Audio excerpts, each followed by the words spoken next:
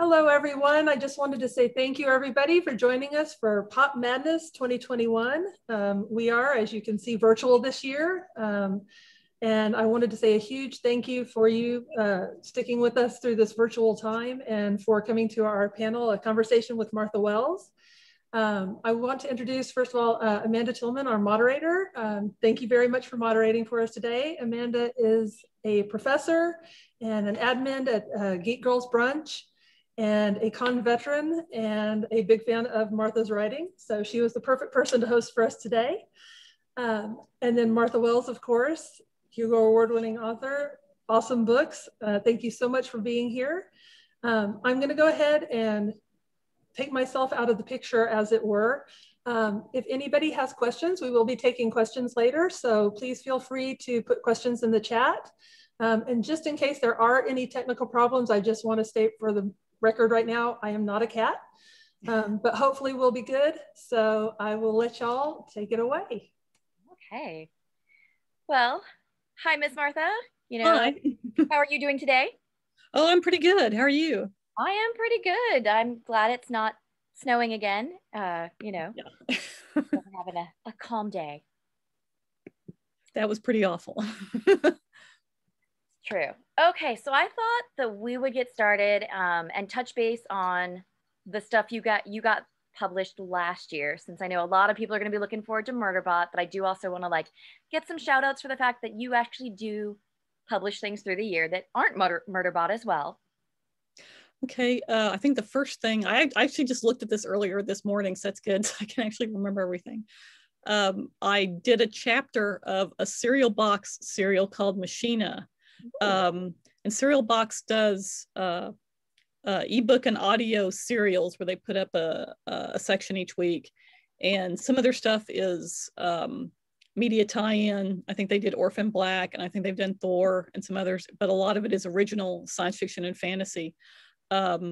Machina is a near future, somewhat post-apocalyptic look at an attempt to make an AI capable of terraforming Mars.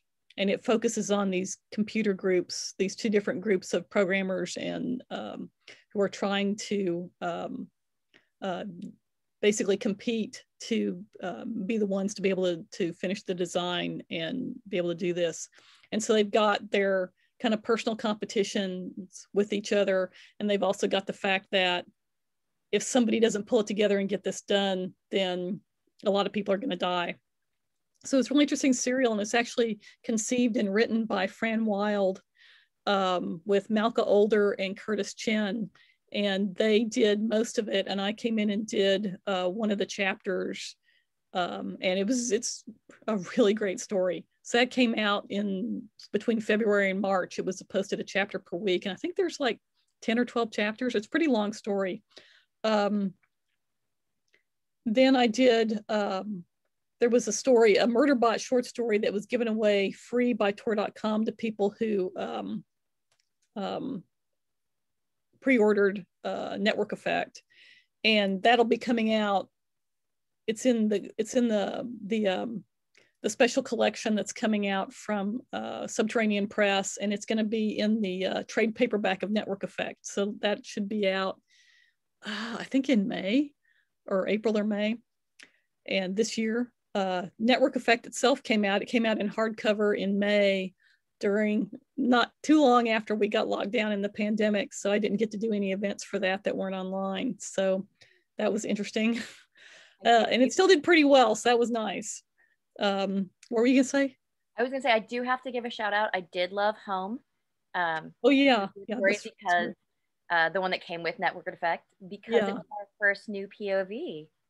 Yeah, so it's the first thing with Dr. Mensa's POV. So yeah. And then I also did a short story for a free anthology given out by the Robert Wood Johnson Foundation about the future of health and healthcare. I did a story that came out in November in Uncanny Magazine, and it's free online. And then there's the print version of that or the e-version of that in the magazine. And it also has a podcast version, where the audio version, and it's called The Salt Witch. And That's still online for free, and at the Uncanny Magazine site. And I also did a short story called Bespin Escape, and it's in a Star Wars Empire Strikes Back anthology called From a Certain Point of View, which is a charity anthology raising money for First Book, which gets early children's books out to kids who wouldn't otherwise be able to buy them. And I think that's it. Oh, I had a couple of reprinted Raxura books. The original Raxura publisher Nightshade Books put out a couple more of the books in mass market paperback. Also, I just want to give you a shout out because I did see this on Uncanny Magazine that Salt Witch won the 2020 favorite fiction reader. Yeah, that was nice. It was like I think it was the top 5 or 6 or 7 stories this year. Yeah, so that was really a surprise. I didn't think I don't do a lot of short stories. That one took me about a year to write. So that was nice that people liked it enough to vote for it for that. I definitely loved it. I didn't know about the voting, but I do like the reclaiming of power and things for our lovely women, and how that it's sort of a ghosty story. Yeah, I was trying to describe it when people were asking about it. It's a happy story about dying in a hurricane. So and it's based on a real place that's really important to me. So and the main character is based on, or her name comes from one of my aunts. So yeah, it was a really personal story. That's so awesome to know. Also, because one of our lovely people just did this over in the chat, if you are looking for The Salt Witch, which is the short story we're talking about, someone did toss up the link so that you can go read it. Oh, cool. Okay, so I'm going to head into some questions that are they're going to mention Murderbot, but this is more about you. Okay. So first, one of our lovely librarians, because I'll mention it here and there. I polled a lot of people because I know a lot of people who read your stuff to see like what kinds of questions they were looking for. And this was a really brilliant one. We look at how Murderbot learns how to interact with the world through especially his favorite cereal. Sorry, that was my cat smacking a candle. So what importance or not importance does like your life, is it impacted by media, by fandom? Like, does that help shape who you are? Very much so. When I was a kid, this was before cable television, where you literally had like whatever you could get on broadcast, which was generally, three networks, PBS, and then independent stations. And we had maybe 5 total. And one of the independent stations showed Star Trek. The one we could sort of barely get. One was also showed a lot of Godzilla movies, and it showed a lot of old Irwin Allen stuff like Land of the Giants, which I absolutely love. You never hear about it now, but it was a great series, actually. It was really clever. And, the Sequest and all that kind of thing. And so I kind of grew up on that. And I was always, as a kid, trying to write stories. And I would do things like take pieces of typing paper, drawing paper, and make giant maps, puzzle maps kind of Monster Island and stuff like that.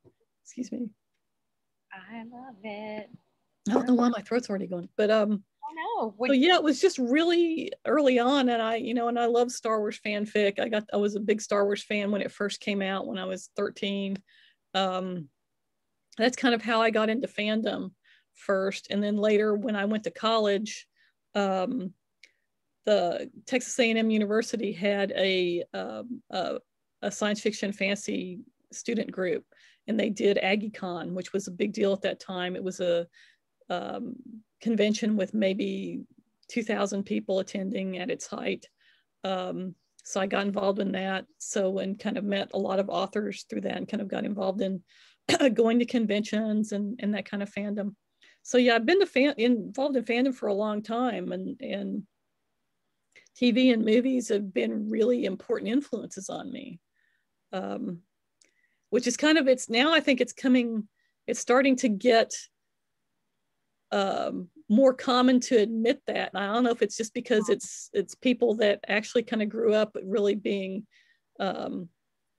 with science fiction fantasy on TV are finally starting to get to the age where they're, and they grew up with fanfic also, are putting out books and stuff. where, you know, when fanfic moved from fanzines to being online, it became a lot more accessible to more people. You didn't have to know, you know, where to go and all that kind of thing. You could just go and find it with a search. So I think that's, you know, more people are starting to talk about their TV influences and how, like for particularly Murderbot, basically learns how to deal with its emotions via the shows it watches. That's something that actually happens to real people who have been helped by that. And I think it's in it, TV's that kind of as a comfort, not just as an inspiration, but as actually comfort and company is starting to become more accepted. Because there was a period like in the 90s, probably early 90s, when I was my first book was coming out, and I was on the old Genie system, where it's like, it was so snobbish for a long time. It's like, we did not talk about the television machine or whatever that line is. I think it's from I Love Lucy or something, but and which is really kind of a really snobby attitude. And because TV and movies are their own art form, and just because they're different from books doesn't mean you can't enjoy both, you know. So yeah, that Murderbot's media that it watches, it is kind of really personal to me, and that's kind of why I make the different TV shows are all kind of semi-based on real shows to a certain extent. Yeah. Okay. So taking that, because you just said like your background actually is in fandom, like your feet are all wet in that.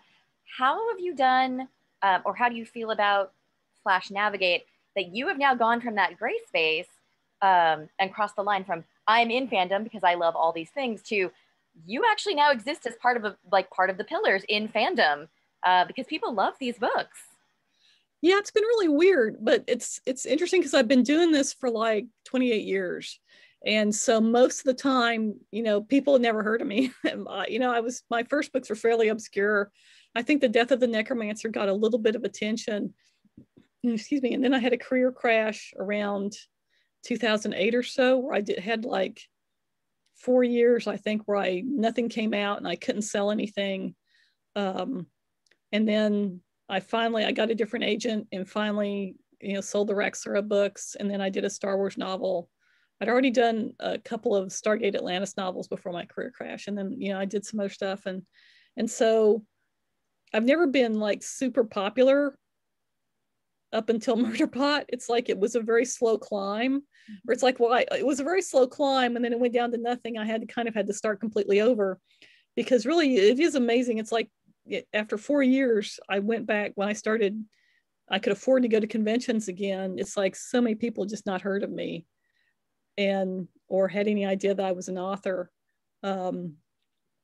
So it was just really, it was kind of what I expected, but because I had not been very well known before that. But it's kind of disheartening when you have to kind of start all over from the beginning.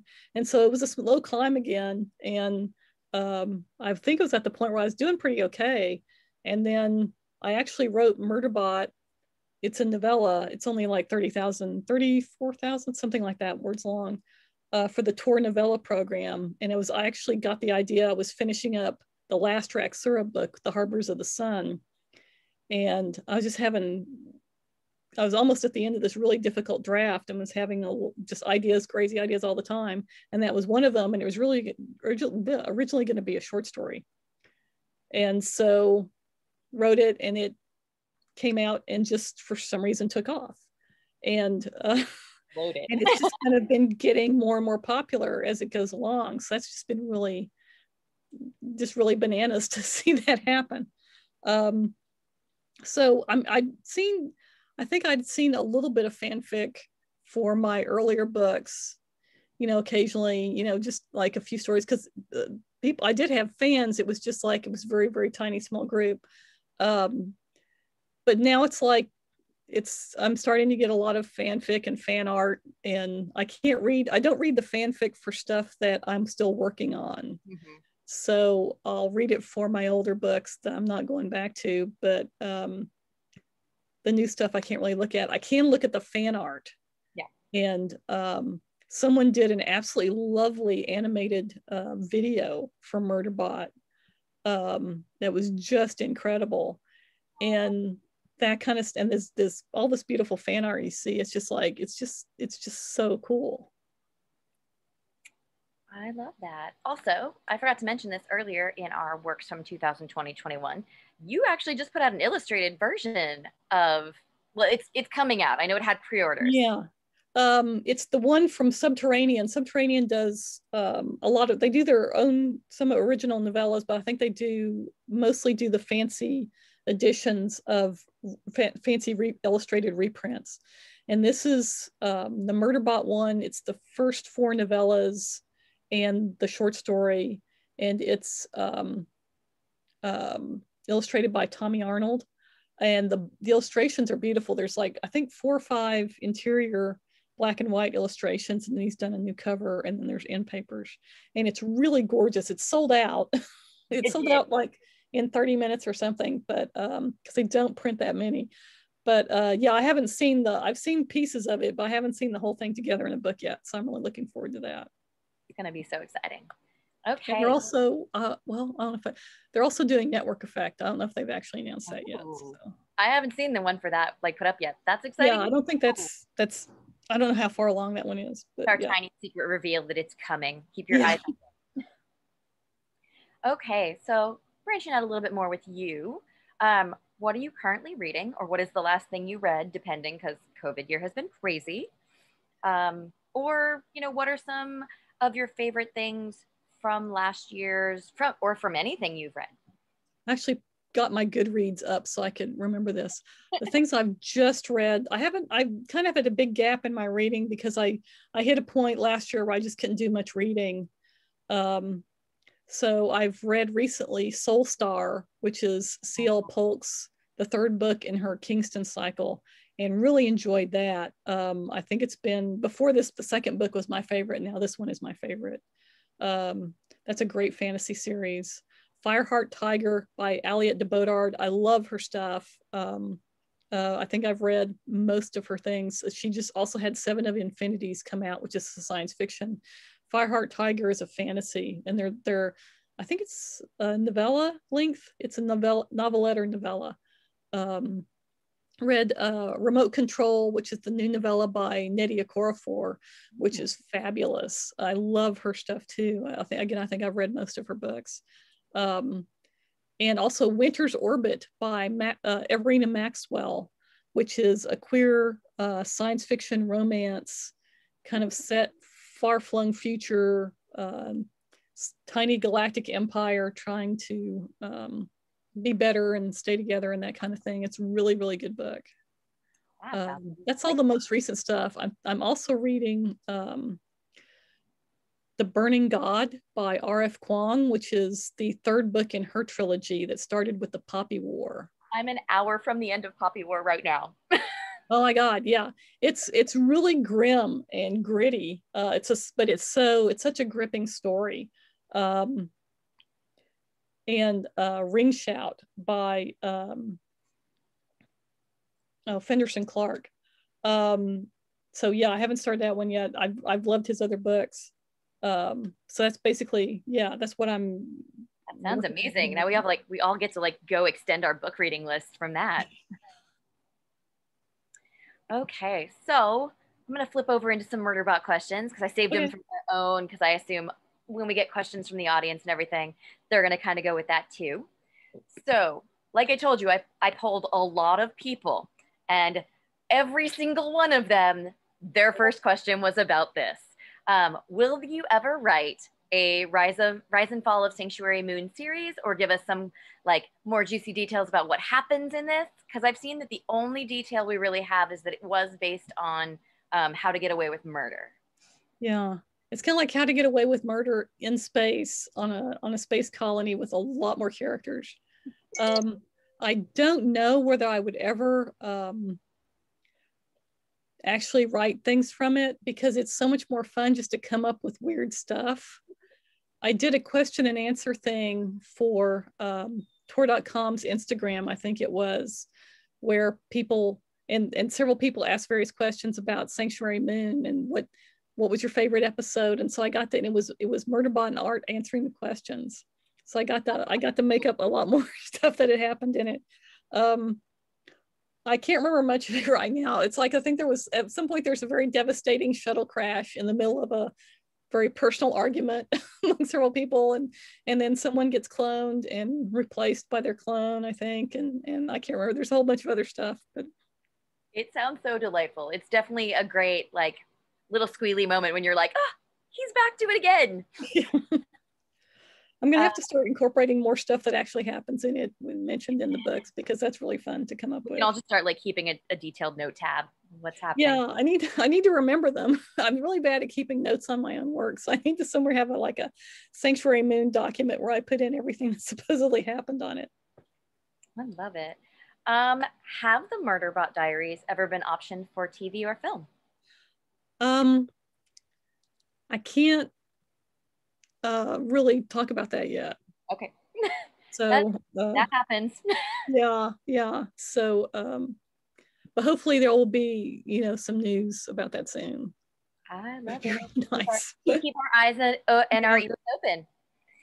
So you've, like, in your writing career, you've run 2 Nebulas, 2 Hugos, and 2 Locus Awards, 5 of which were all for Murderbot. Mm-hmm. Has it changed your process of how you approach writing the series and or your expectations of, like, the reception from your readers? I haven't won 2 Nebulas. Oh, wait, no? 1? Yeah, 1. I was trying to remember I was like agreeing with you, and I was like, wait a minute. You're like, not that one. I had a Nebula nomination, like way back when, for Death of the Necromancer. But yeah, what was the question? It's, has, like, having this kind of recognition, has it changed your process of how you continue writing the series? Not really. Because it's kind of like my process is my process, and it doesn't, not I would like to change it, but that doesn't really work out for me.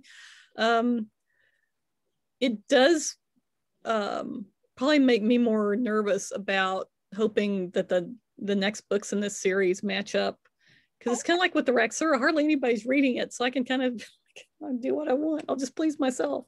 Have fun. So, just have fun, but when you really feel like a lot of people are really into it, then you start really kind of worrying more about, is this going to be what people are expecting? Is this going to be good? Are they going to enjoy this? Even when I'm doing things, I don't know that people will like. And I know some people who still haven't read Network Effect because they're just afraid of the beginning. It's so good. Where, people think Art is dead, and it's very upsetting. But yeah, so it does make me a lot more self-conscious about things, I think. Okay. What else do I want to do? Before I hand it over to everybody, because we're about 2 minutes from 2, do you have forthcoming projects that you can tell us about? Because if you don't, like, if you can't talk about it, we understand. But, like, what can we expect from Martha Wells in 2021? There should be an announcement from Tor soon. It got delayed because of snowpocalypse here, and I think other things were going on with different people that but it should be on the way pretty soon, and they'll be announced on Tor.com about what I'm doing next. I am working on something else. I finally managed to, for the first 4 months of the pandemic, I didn't get any writing done. 4 months, maybe 6 months. I didn't get any writing done, and it was really, really not fun. That's writing is my whole job, so it was sitting around being depressed mostly was what was going on. So I'm finally started something new, and I hope people will like it. And yeah, it's probably also, I'll just babble on if no one stops me, but I should wait for the announcements that Tor will make.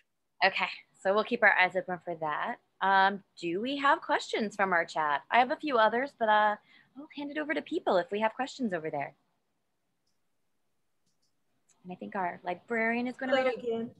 I'll pop in. I'll ask the one that's just come up, but I wanted to tie it into what you were just saying about, for the first few months of the pandemic, I think everybody was experiencing so much depression, confusion, fright, anxiety. Yeah. It's just really kind of knocked everybody for a loop. But in a way, it ties into this question. He's asking, what's it like experiencing the ways that fandom and fan fiction has changed from cons and the print zines and sort of the old school to all the new ways people can interact, like through social media and online events and stuff like this. Because even before the pandemic, you were starting to have more, with the social media and everything, but especially over the last year, a lot of people have really learned how to live online. Yeah, that's a good question. It's kind of it's from the beginning, having the print fanzines up to now with Archive of Our Own and the other, going through fan fiction on mailing lists and then websites, personal websites, and then now up to Archive of Our Own.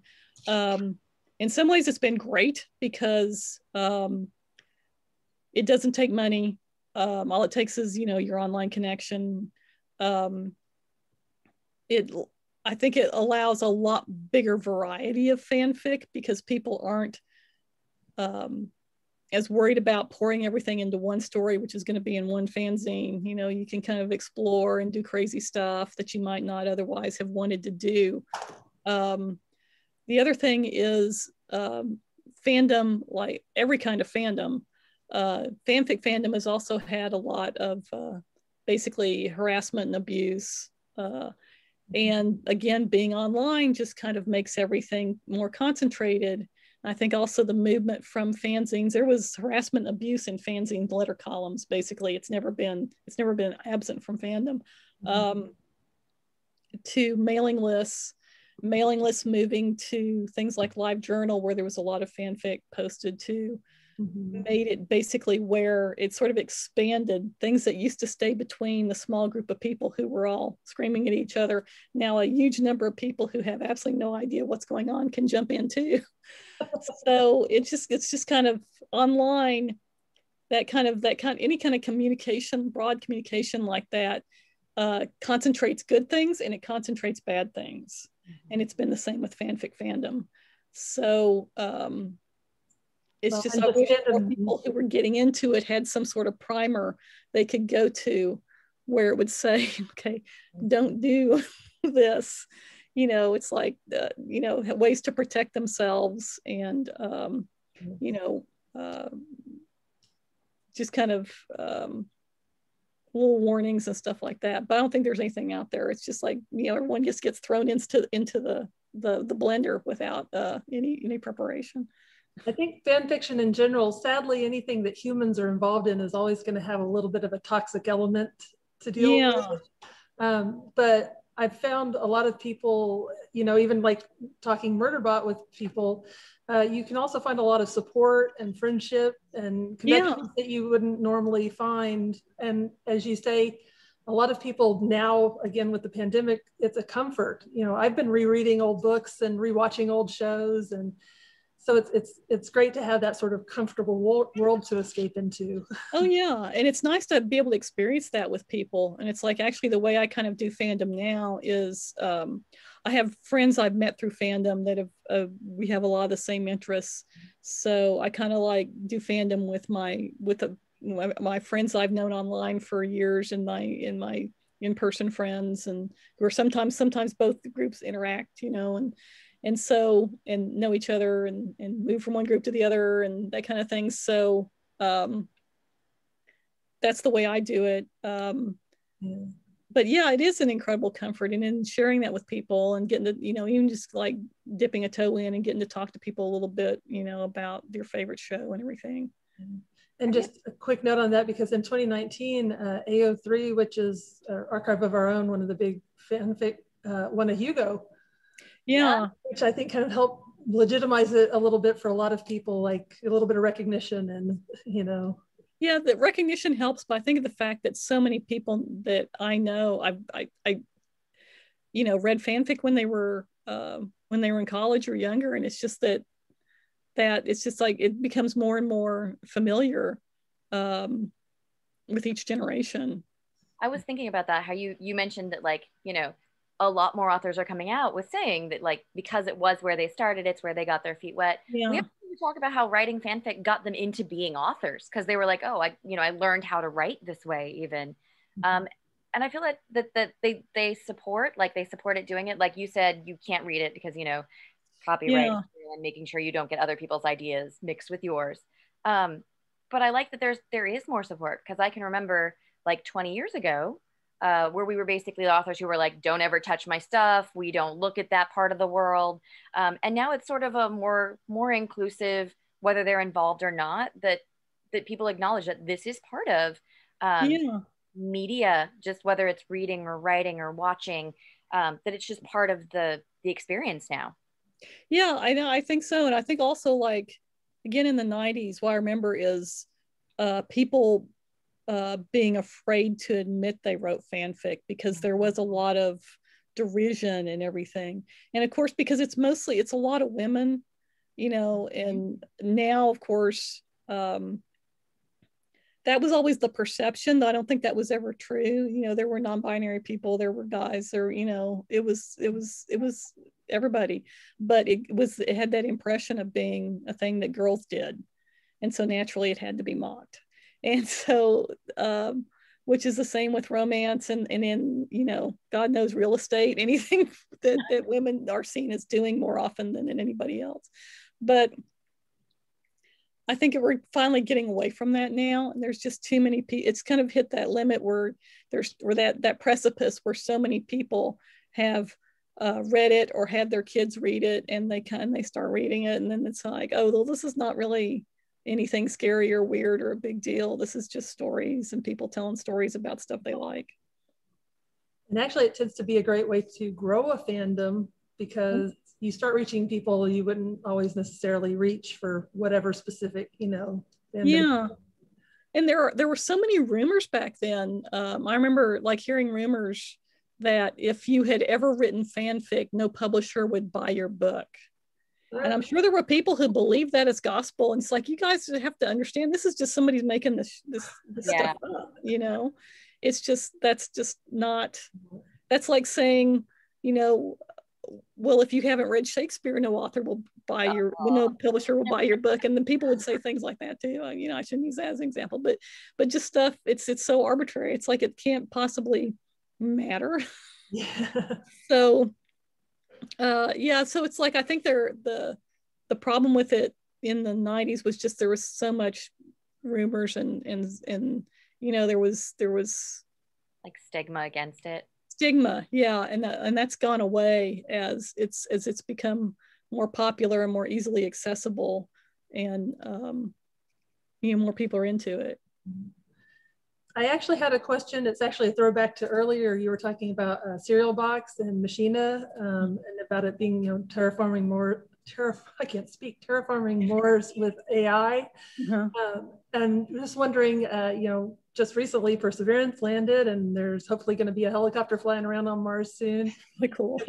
What do you think about that, and will that affect any sort of your space related and travel related? Well, the problem with science fiction, Murderbot come true, but it's starting. Yeah, the problem with science fiction is trying to keep up with everything that keeps actually happening in real life, and you don't want to make your universe seem too dated, and that is a big problem. Like, I think I had for Network Effect, there was like a little self-driving car, and I think my editor said, we have this now. So it's like, it needs to be somehow less, it has to be more than just that. It's like, oh yeah, I forgot we have self-driving cars. So yeah, so it's like trying to keep ahead of the technology. And we're already kind of seeing things like that are kind of offshoots of the Google Glass, and they're wanting to put a chip in your head so you can have the internet there, and and like that can't possibly go wrong, and all the other things. And so so that's always been a problem. And that's what kind of why I've always liked fantasy, and where I can kind of create the world and we can have whatever we want in it and not have to worry about reality outpacing us before the book comes out. I was actually going to say, I mean, I'm sure, you know, anything you write, you know, it's your baby and you're going to like, you know, you wouldn't do it if you didn't enjoy it. But do you prefer in general, like just in reading or fandoms or stuff, fantasy, science fiction, you know? Kind of both. I've always, you know, liked both. You tend to only get asked about what you're writing now. So it's funny because up until Murderbot came out, I was only asked about fantasy. When my Star Wars novel came out, I suddenly was only a Star Wars author, even though I'd only done the one novel, and I couldn't get panels on anything but Star Wars. That was kind of frustrating. And now Murderbot, I can't get asked anything about anything but science fiction. But I've always liked both. I've always read, you know, all kinds of stuff. I read mysteries too a lot. So I've never been kind of focused in one area. Oh, but the other funny thing about Mars was Elon Musk coming out and saying, well, why don't you become my indentured servants and go to Mars? Oh. I was thinking, you know, I wrote Murderbot not as a goal that the world should, you know, to aspire to. It was not to be aspired to. It was supposed to warn people about doing this kind of stuff. Well, not have, you know, go, oh yeah, that's great, let's do that. I said, whenever you have humans involved. Whenever you have humans involved, humans can screw up an amazing amount of stuff. One human can just wreck stuff for so many other humans. It's not even funny.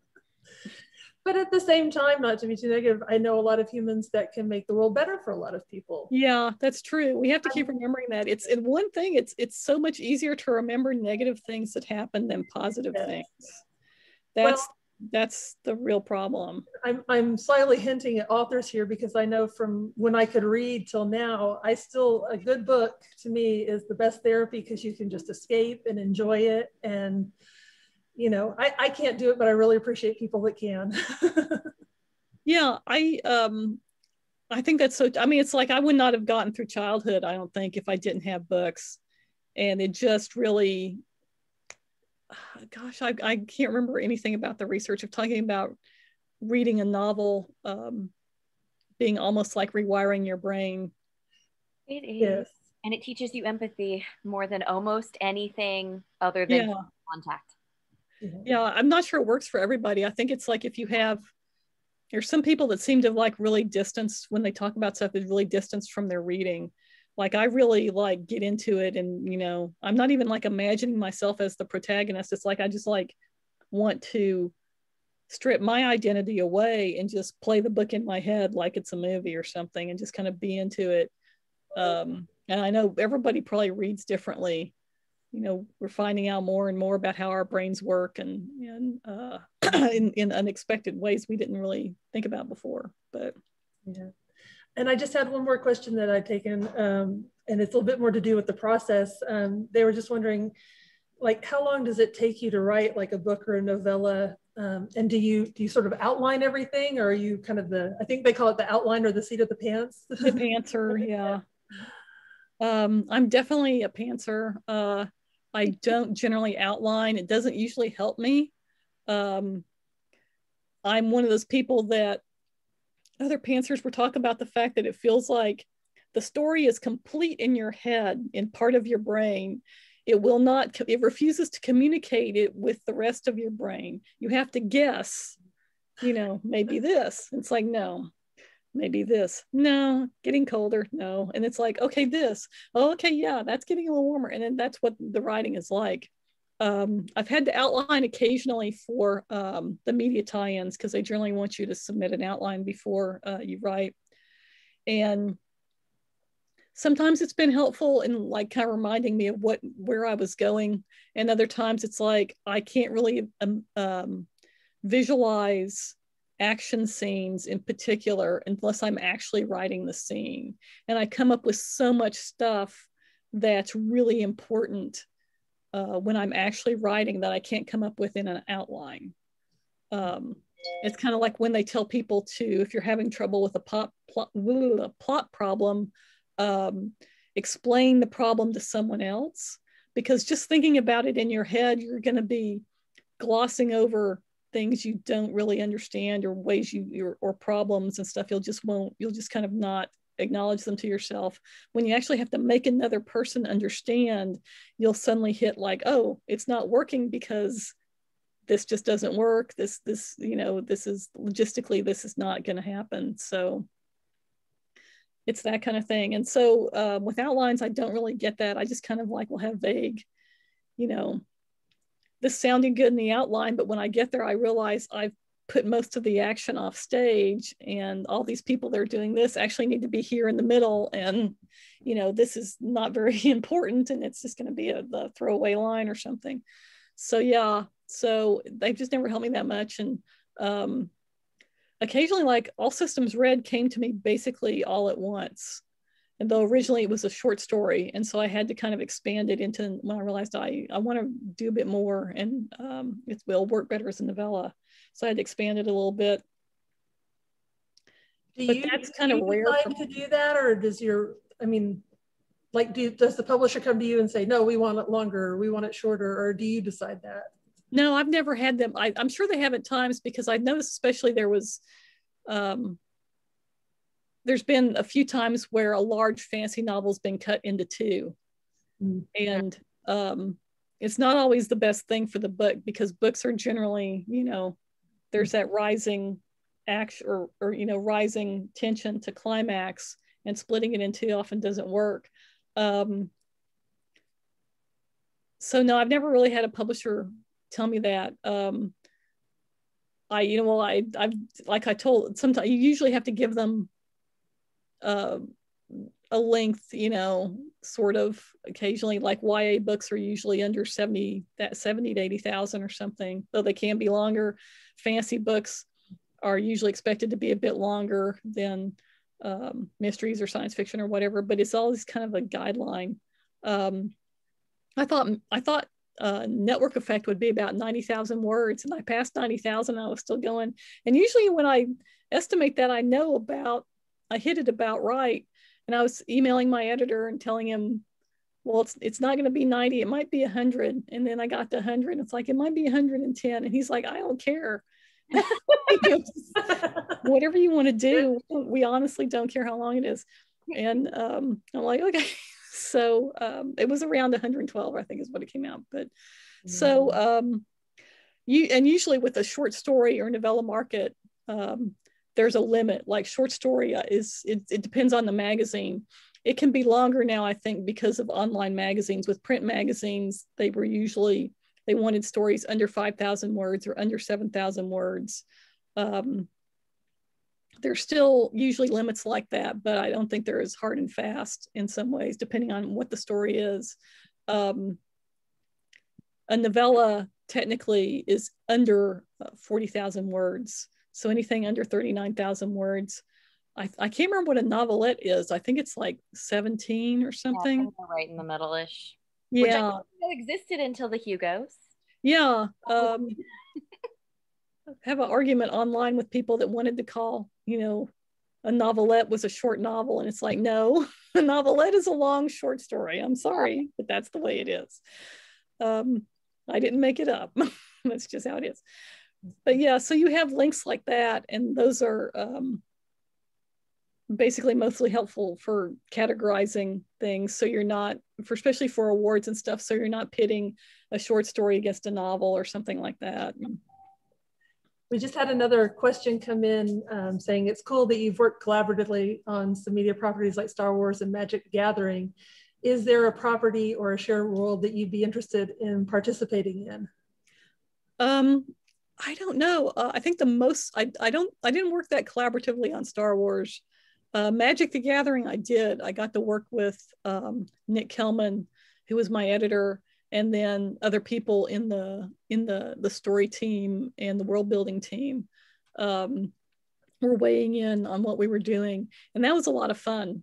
Doing stuff like, okay, I need this to happen, but I'm not sure it works with what the world's established, because there's like 50 years of backstory for Magic the Gathering and everything. And they said, yeah, they like it, so go ahead and do it. But then the world building team will think of a way that this works, because it didn't have to be explained until the next writer was coming in. So it's like, okay, yay. So that was a fun experience. I enjoyed working for Magic the Gathering a lot. What I'd like to do, my cats are growling in the background. I don't know if you can hear that. They hate each other. I'm a big Doctor Who fan. So it'd be neat to write a Doctor Who story at some point. I don't have time to do it ever, but that would be neat to do. That would be awesome. I'm really loving, I love Star Trek Discovery, which is kind of a slow burn thing where you really don't see what's going on with it until the end of the first season. And suddenly it's like this whole thing has been actually like a mystery, so that they didn't know they were involved in. So that was really cool. And I also really loved Star Trek Lower Decks, which is, I don't think I know enough Star Trek to write that show, because it's so comprehensively knowledgeable about everything that's happened. But it's almost, it's so hilarious, and yet it's also like a serious meta commentary on all of Star Trek. So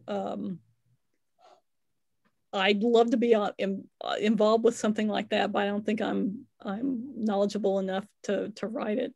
It's just, each little episode is just a little brilliant gem. So yeah, I think I mean, there's probably other stuff, but I think that's about it. I've kind of done, I really love Stargate and Stargate Atlantis. I've kind of already done, been involved with those. So yeah, for now, that's probably, I'm sure there'll be something else I'd like to be. As a quick aside to that, I know you said that you aren't really planning to write Sanctuary Moon as a separate story, but when you're imagining it, do you picture anyone in particular as some of the characters? Not really, because it's, well, sometimes yeah, sometimes no. We were talking earlier about what a mess Sanctuary Moon is, for how many different storylines and stuff have been mentioned. It's based on How to Get Away with Murder, but a lot more characters in space, and so sometimes I do imagine, and other times I'm just kind of thinking of plot lines, crazy plot lines that would be funny for them to do, or not really funny, but just would sort of sound realistic enough, but with something really kind of strange in them, which is hard to beat, because there's a show they mention at the end of Network Effect that Art and Murderbot get into, that's actually based on Legends of Tomorrow, which, trying to describe anything that happens in Legends of Tomorrow sounds like you're coming up with BS that happened on Sanctuary Moon. That's been with Doom Patrol. Doom Patrol, yeah. So I have to go back and ask the question. If you are like, if your dreamy one for if you ever had time was Doctor Who, top 1 or 2 or 3 doctors you would love to write a story about? Oh, I think David Tennant is still my favorite, but I did like Matt Smith. I liked Peter Capaldi when he was with Bill. I liked the story they were doing with him and Claire, and how she ended up leaving. I thought that turned out really well, but it wasn't as fun as what I like from Doctor Who. It was more serious. Their relationship and everything was happening was so serious. So I really liked him with Bill, where you're seeing everything through her eyes. It was kind of new. Oh yeah. And so I would wish they would have done more episodes, or started that earlier with her, so we could have seen more Bill. I really love that character, and I think he was a lot more fun as the Doctor when he was with her, in that kind of like grandfatherly mentor role. I also like the new Doctor. I love that. I like the fact that she has more companions, and it's more of a family feeling, because it was always fun when they had more companions, and you could kind of see. I like that ensemble cast stuff a lot, so I really like the fact that they did that. And again, it was kind of made it new and fun with her. We'll just ask one last time if we have any more questions from our attendees to type it in now. We're getting close to our hour. Amanda, I didn't know if you had any other questions or. you want me to give it like 30 seconds to a minute to see if we get a question? And if not, if you have, I thought you said earlier you had one waiting. I do. I have like two. So one of the big discussions I've had with people, whether it's with my book club or just other people who've read your book, is that thing where people finally hit the realization of not being sure what the sexuality / pronoun of the character is, whether they come at it because like the POV is I, or it's that someone listened to the audiobook and so it's done by a male voice, so they assumed it was male. How did you approach that, and how are you handling like his burgeoning personhood? His, her, it, they. Like, let me not assume. Yeah, it's well, from the beginning, I kind of realized the way I have this set up with the company, it doesn't make sense that they would assign a gender, because it's just not, they were just literally not thinking of them as human enough. So, and Murderbot's kind of forged its own way in that regard. And it's not really interested in sex. I mean, it's not even interested in hearing or seeing any kind of sex. Yeah. It couldn't be less interested. So that's sort of not going to be something that's ever going to come up with for it. The thing I think is weird of the number of people, I've seen people just sort of insist that Murderbot is a woman or Murderbot is a guy, and having to say no. And I usually try to stay out of that conversation, because usually there's someone who will come along and have it for me and argue about it. Yeah. But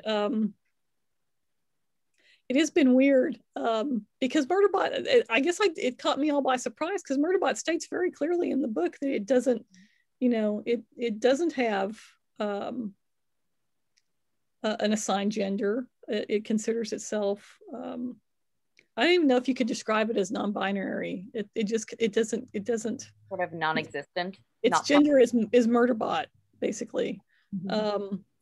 And it says it pretty clearly that it's not, you know, it says several times, it emphasizes over and over again, it's not interested in sex, in human sexuality at all. So I guess I wasn't prepared for people to start insisting that no, it did have a gender, it just didn't know what it was. And it's like, I'm not sure it works like that.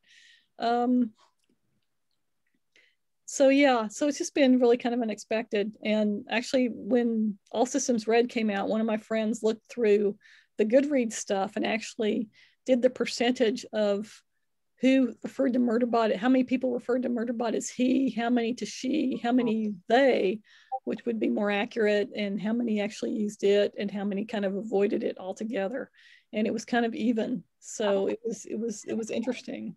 So that wasn't something I was anticipating at all. I guess I just expected people to take the character at its word and not try to, you know, that's one thing I find vaguely annoying whenever I retweet fan art.